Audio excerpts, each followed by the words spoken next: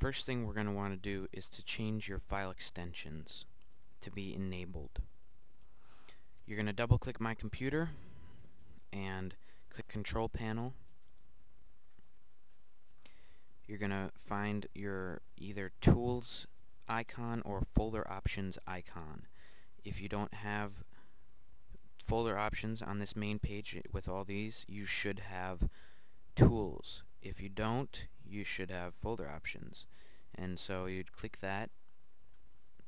I'm going to bring this down here. And then if you had Tools, you can just click Folder Options inside Tools. Then you're going to click the View tab up here. And you're going to go through and find the Hide File Extensions for Known File Types line here. And if it's got a check mark like that, you're going to uncheck it. And then click Apply, and it will refresh your screen, and then you can click OK, and it might refresh your screen again. Now, when you see an image file somewhere, it'll look like this. The image name dot whatever type of image it is. This works with video files. It works with everything basically but folders. I keep this enabled because it helps me, because I do a lot of things having to know the file extensions, but that's not important. By doing this, it enables you to change your PNG file or other file into a .jpg file without it actually being a JPG file. This way you don't have to mess around with all the code in your template, and because you can mess something up pretty bad in there. Mess the whole thing up actually, but you can just always re-download the template if you really do mess something up. So now that you have your image, mine is right here, you're gonna open it up in a file program. I'm just opening it just to make sure. You don't have to do this, but just showing you that that's my old one. I don't have that one anymore. But now you're gonna need to have that on easy access, within easy access. You're gonna open up your FTP program. If you don't have one already, you can go download one from somewhere. If you have one already, it should work. Now I'm just going to go over the basics of this because it can get very complicated. So if you have a WordPress blog, or it might work with Blogger or other ones, I'm not sure. If you have one hosted on your own domain, then this should be easy. If you don't, it'll be more difficult, and I'm not really sure how to do it like that because I don't have that, but I'm sure you can find a tutorial somewhere on how to do that. So just look that up and then come back to this. Now that you have your FTP program, you're going to need to configure it to access your blog.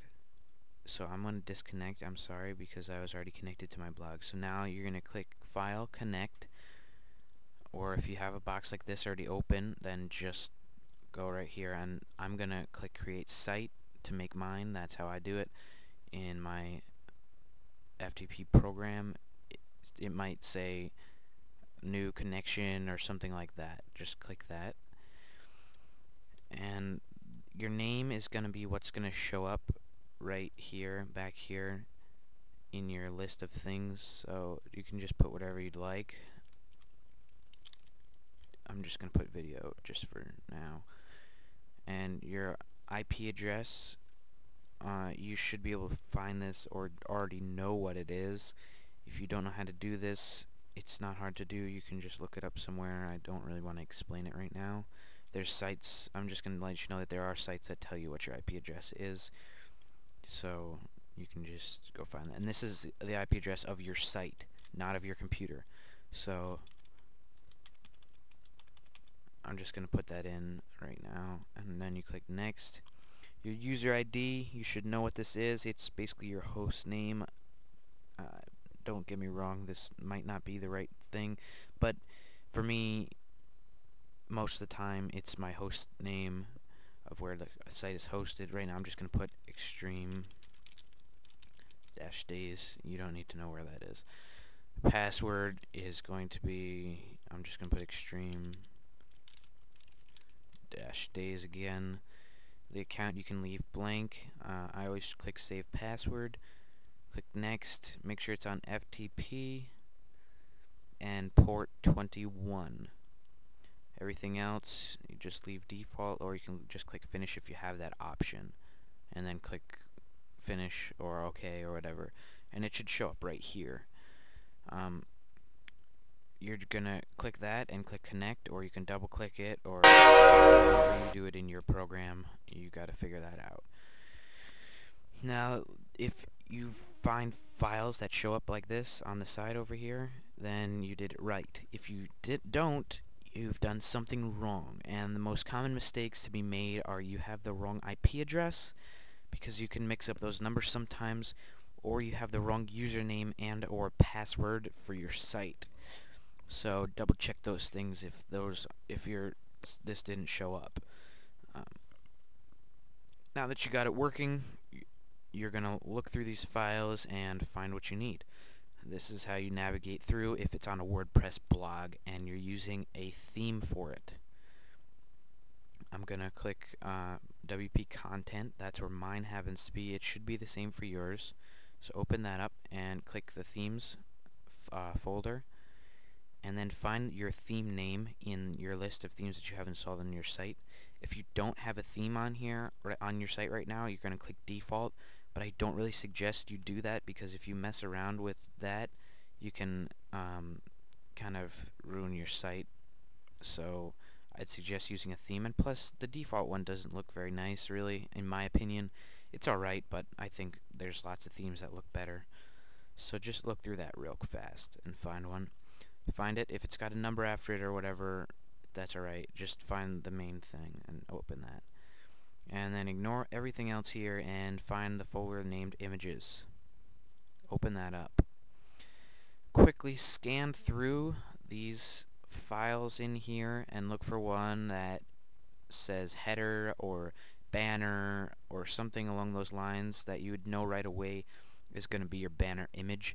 And I don't have anything called banner, but I do have something called header right here, and just click this to go over onto your computer. Mine's on my desktop right now, you can see right here. Bring it over using this. Once you have it selected, use that and bring it over to your desktop or wherever you'd like, and just open it up in a file program, an image program, so that you can just make sure that it's the right file that you're overwriting or changing. Once you have that over here on your desktop, it would look like this. For me, it's going to look like this, and I'm going to right click on the name of that and click rename, and I'm going to press Control-C to copy the name. I'm going to find my other image file, which for me is this one, but for you it will be a different one, your new banner that you want it to be. You're going to right click rename, and then click Control-V or paste and rename it to that. Now that you have that, I'm just going to bring it up here again and open this and find it on your desktop or wherever you had it. Mine's right here. Make sure you back up these files before you overwrite them, and then just take this, your new image file, and click the arrow to go back over, and just click that and it should upload it onto your site. Now you're going to go to your site real quick and click the refresh button a couple times, wait a couple minutes if it still doesn't show up, and if it still doesn't show up after probably 5 minutes maximum, then you did something wrong, and you're going to want to put the original file that you changed back in there just to be sure that you didn't mess the wrong thing up. And so if you don't see it right away, just keep refreshing it or come back in a couple minutes and make sure.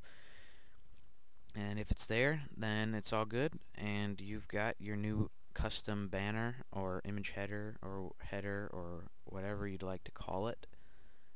And I think that concludes this tutorial.